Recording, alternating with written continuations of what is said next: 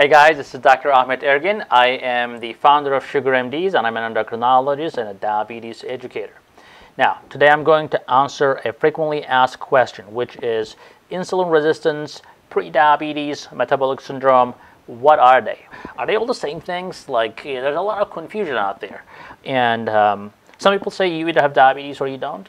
Pre-diabetes is a made-up word. That is probably a huge population that we are dealing with, and they're not even aware of this problem that they have actually insulin resistance or pre-diabetes, and how to really remedy that problem, how to get rid of it.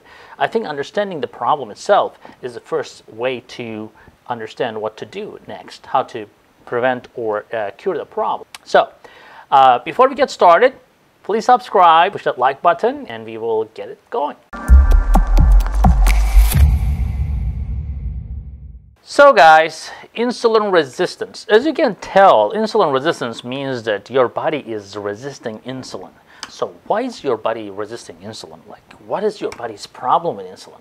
Like, you're resisting means like somebody's trying to push the door and you're at the backside of the door and you're trying to push back. Does your body not like the insulin? It's interesting because why would your body not like the insulin? Because it is something that's really necessary for your body. But think like this: if you have like a one-person, two-person coming to your home, you're having a good time, a two-person comes and then a third person comes and then the fifth comes, and then suddenly you have 20 people in your house, and then you're like, oh my god, you're pulling your hair, what am I gonna do with these people? And then guess what? They don't want to go anywhere. They want to sleep over, and the next day they want a breakfast, and the next day they're like invading your house. So that is insulin resistance. What happens? Next time they come in, you hold the door. They're like, you're not coming in here, dude. So basically, your body becomes insulin resistant when there is too much insulin. Of course, there are reasons why your body makes so much insulin. And that's not the insulin problem or a sugar problem to begin with. The problem starts when our body starts to make a lot of fat. The fat cells inside our body starts getting distended, and they start getting into stress from too much fat being packed into those cells. Now, I'm not blaming anybody here for being overweight or anything like that. Most of the time it's genetically determined. That even some studies show that, you put two different rats, for example, with different genetic background, and they give them the same food. One becomes 3 times heavier than the other. The other stays as skinny as it was before. So how do you explain that? Of course, genetics. The microbiome in your gastrointestinal system also plays a major role. So people even talking about stool transplantation nowadays to treat obesity and insulin resistance. So it's not just what you eat or drink. It's not just your diet. It is sometimes a genetic makeup. So if you have people in your family with obesity or insulin resistance or PCOS and pre-diabetes, diabetes, you name it. If you have these things in your family, that means that you're prone to it. That means that you have to take extra precaution. It's like if you have a fair complexion, unlike me, that means that you're high risk for skin cancer. So I may have more liberty to go out in the sun than you. Don't be jealous. That's okay. Fair complexion is a good thing. A lot of people want to have fair complexion. The thing is, that gives you less liberty when it comes to sun. You have to take extra measures to prevent that happen. Same thing applies to insulin resistance. If you have family history, then you have to take some extra measures. You have to be a little bit extra careful. You have to exercise a little bit more. You have to have a better lifestyle. Maybe it is something actually good for you that pushes you to do better in your life. Bottom line is, insulin resistance is mostly genetically determined, but also environment, being overweight, overeating, lack of exercise, etc. will definitely put you to insulin resistant stage. And then the pre-diabetes comes, and then the diabetes comes. And these are pretty much a similar thing. It's just a spectrum where everything starts with insulin resistance, and then it leads to pre-diabetes, and these are all definitions. Your body doesn't say, oh yeah, well, I have pre-diabetes now, what am I going to do? To define and to categorize things, we make these things up. So we call you pre-diabetic, we call you diabetic, we call you severe diabetic, whatever. So the bottom line is, it just shows you the severity of the problem. So when you have pre-diabetes, that means that your body, your body is not even able to keep up with the insulin requirements anymore. And then you become diabetic. Let's move on to the tests we diagnose the insulin resistance, pre-diabetes, and diabetes. A lot of people will check insulin levels.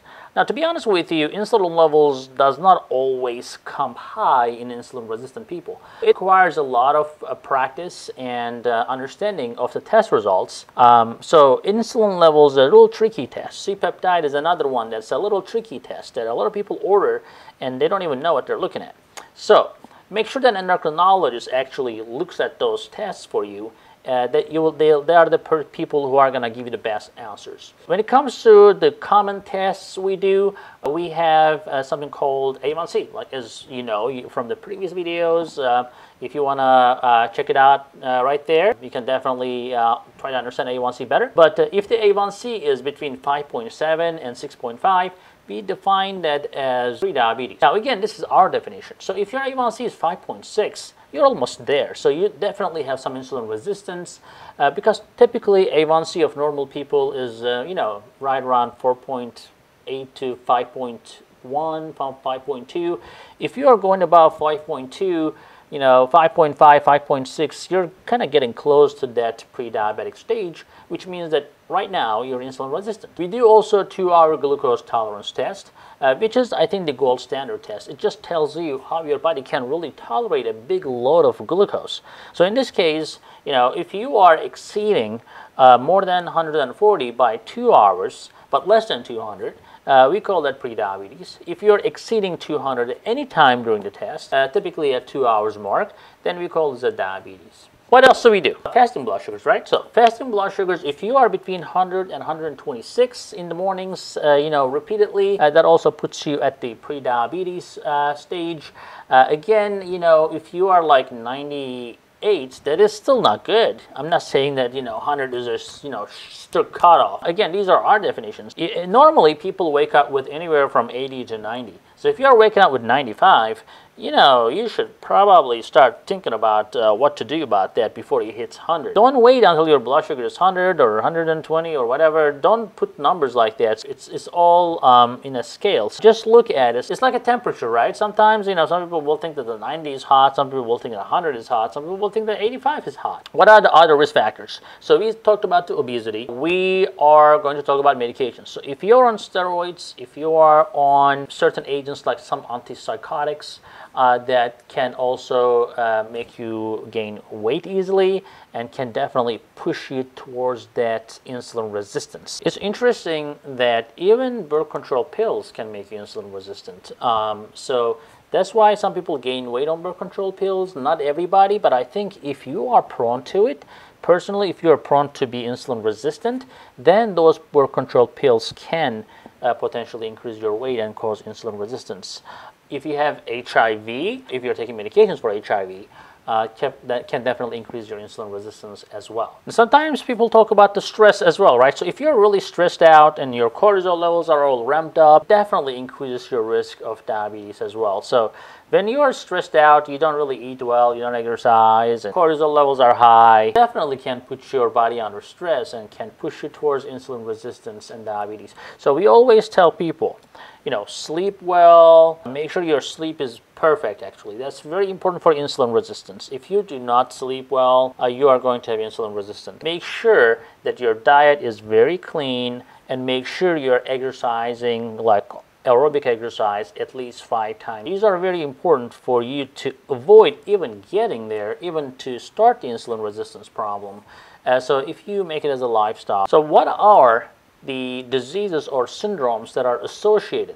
You can actually tell that you're insulin resistant by knowing that you have something else. So they may not tell you that, but if you have PCOS, that means you have insulin resistance. If you have fatty liver, unless it is from something else like alcoholic or something like that, some other infiltrative disease. If you have fatty liver and abdominal obesity, yes, you have insulin resistance. If you have low HDL, which is like for guys less than 40, for women less than 50, or if you have high triglycerides, which is more than 150, you have insulin resistance. You don't have to fit into criteria, like just because you have insulin resistance doesn't mean that you have to have PCOS, or just because you have insulin resistance, or just because you have a high triglyceride doesn't mean that you are insulin resistant. So insulin resistance is a syndrome that comes with multiple things, but not necessarily. So your genetic makeup determines a lot of things. So I know a lot of insulin resistant people with a great cholesterol level just because their cholesterol levels are determined by genetics as well. As a result,